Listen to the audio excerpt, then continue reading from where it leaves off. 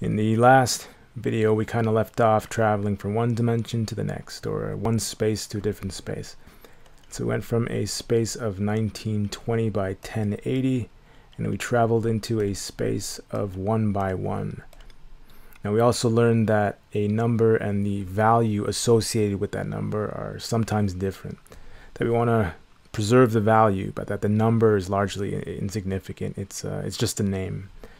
And so what's happening when we actually normalize? Well, let's look at it mathematically very quickly. And so when we normalize, we're just expressing one number through or relative to a different number. And how do we do that? We do it with division. So we're literally just taking one number and we're dividing it by another number, and we're expressing the first number through the second number. And so if my number was 62 and I divided myself by 5, my new number would be 12.4 units of 5. And so when we normalize into a different space or into a different dimension, all we're doing is we're restructuring ourselves so we can express ourselves in terms of the new dimension's units. If we want to play around in this dimension, we have to abide by this dimension's rules, or its rule set. And part of its rule set are its x and its y range. Now, very quickly, when people say normalizing and they don't specify any sort of range, what they're talking about is 0 to 1. Normalizing isn't unique to 0 to 1 though. You can normalize to any range you want. It's just that when people don't specify range, the default range is 0 to 1. Now let's look at what normalizing is visually, which is very simple. Let's say we're dealing with two dimensions. And like that. So this dimension has its own x, y, and of course this dimension has its own x and y. Now let's say we exist here in this dimension. And this is about, let's just say it's like 20% of their x and like 80% of their y. If we wanted to normalize into this dimension, where would we end up?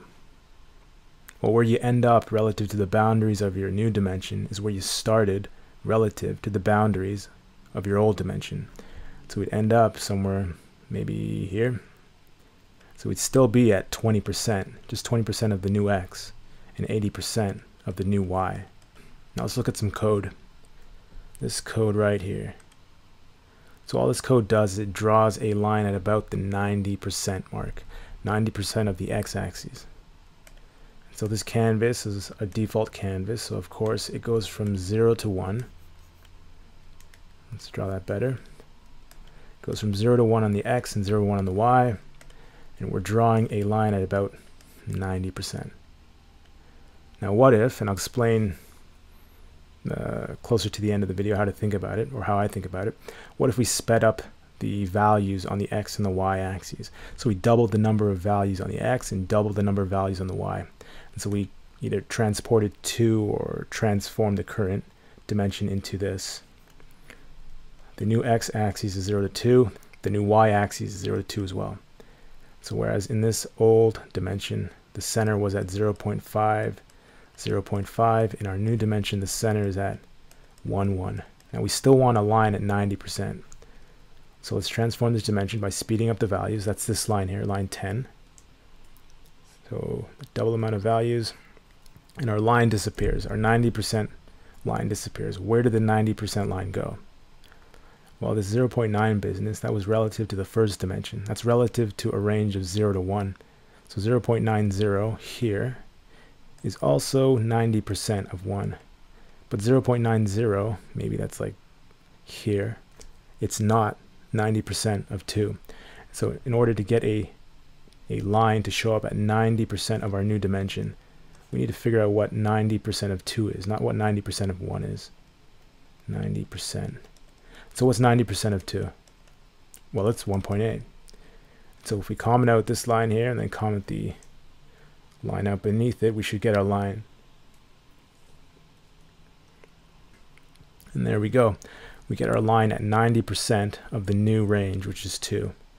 And so though these numbers look different, the number, the face, the name is different, this is 1.8. The value stays the same. They're both 90% of their x's. Now let's look at some other code. So what this code does is it draws a blue background, and then based on the mouse's coordinates, specifically its x coordinate, the horizontal of my mouse, my cursor, it's supposed to introduce red into the blue. So we should get a blue into like purple and then eventually into pink. And so when I drag my mouse to the right, we should get blue into purple into pink. Let's see what we get. All right, well, we get the pink, but why is it changing instantly like that? Why isn't it tracking with my mouse? Well, this corner of the canvas is 0, 0. But this mouse coordinate hasn't been normalized. So this mouse coordinate is registering as, I have this 1920 by 1080 resolution on my monitor. So this is maybe like 500, 700. 500 and 700 are well outside the range of 0 to 1. So we have to normalize the mouse so that our canvas knows where the mouse is. So that's the next piece of code here.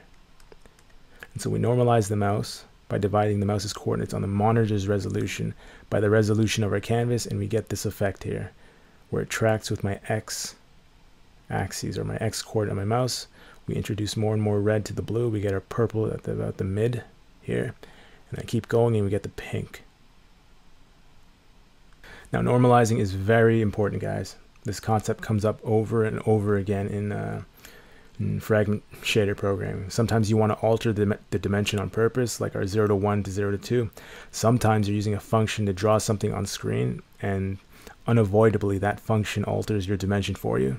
And so it's very important that you keep track of your range, because you might have a point in your head that you think is going to track on your canvas, but the point in your head is not the point at play in the dimension you're in. And so there's this incoherence. It's not going to work out the way you expect it to work.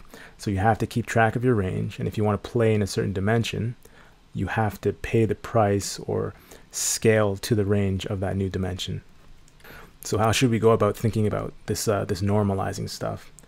Well, I'm going to give you an example or a way of thinking about it, and then I'll tell you how I think about it. So let's get some space here. So one way of thinking about normalizing. When we normalize, we're basically moving from one range of numbers to a different range of numbers. Let's say we're operating in 2 dimensions, and we have an x and a y axis. We have our center, our origin here, and it goes from negative infinity to positive infinity and negative infinity to positive infinity. But we just want to play in this space here. And this space goes from -4 to +4, let's say -4 to +4. Now mathematically what we call this is like a valid subspace of R2, R being real numbers. So all the real numbers are available to us. For the mathy people, we have the 0 vector. It's closed under addition, it's closed under multiplication, and we can span the whole space. So this makes it a valid subspace of R2. So you can think of this, this space here not as another dimension, but as a region of our general dimension here. Now, why don't I think of it like that? I think of this -4 by 4 or 4 by 4 region as a different dimension just overlaid onto our initial dimension. Now, why do I think of it like that? Well, later on, and I think, I don't know, 4 or 5 videos, we're going to come across a piece of code, and that code is going to break up our dimension into 4 quadrants, and it's going to draw a pattern in each dimension, the same pattern in each dimension. Now, how it accomplishes this is it treats each quadrant as its own little dimension. But the problem with treating each quadrant as its own region is that in this quadrant, we have a 0, 0. In this quadrant, we have a point 0, 0. In this quadrant, we have a point 0, 0. In this quadrant, we also have a point 0, 0. Now, mathematically, this is incoherent. In infinity, even though it's infinity, you only ever have 1, 0, 0. You only ever have 1 5.782. So you can't have in one single dimension a repeat of the exact same number. This is why I think about when we isolate a region here, we're not really isolating a region. We're creating a new dimension with new constraints and new rules to the game. We're just overlaying it on the initial dimension so that we can have one dimension has a 0, 0, a different dimension, same type, same R2 type, but it also has its 0, 0. Another dimension has its 0, 0, and another dimension has its 0, 0. And so thinking about creating new dimensions and just overlaying them on your initial dimension, we can even overlay another dimension here when we get into more programming or shader programming. But overlaying created dimensions onto dimensions, I think, is a better way of thinking about this whole normalizing thing. And I know I've said it before, I don't know how many times, but I'll repeat it again. If you guys can wrap your heads around what these two videos on normalizing are talking about, what they're trying to say, I promise you, fragment shader programming becomes so much easier. You just got to be sure to keep track of your range and pay the price if you want to get into a new dimension and play around with those points. In future videos, I'll be sure to point out when we change the range and when a function changes the range for us. For now, though, this should be enough to kind of chew on. So let's summarize the last two videos. What do we learn? Well, normalizing is the act of becoming a part of a different range of numbers or a different dimension by scaling yourself to the boundaries of that dimension. And so it's very important that you keep track of your range, whether or not it's self-inflicted. And when we want to roll or play in another dimension, you have to pay the price to get into that dimension. You can't just use whatever numbers you want. You got to keep track of your range and pay your price. In the next video, I'm going to be talking about functions, but not functions in the traditional programming sense, but shaping functions. And so the basic 8 functions of algebra 1, I think algebra 2. So your linear, your quadratic, your third degree, exponential, logarithmic, and your sine, cos, and tan. But don't worry, it sounds math heavy. It's not math heavy. I'm not going to get into how the functions work. I'm just going to break down why we use these functions in this in shader programming. And as always, if you find value in any of this, comment, like, share, subscribe, whichever platform you're watching this on, and I will see you guys in the next one.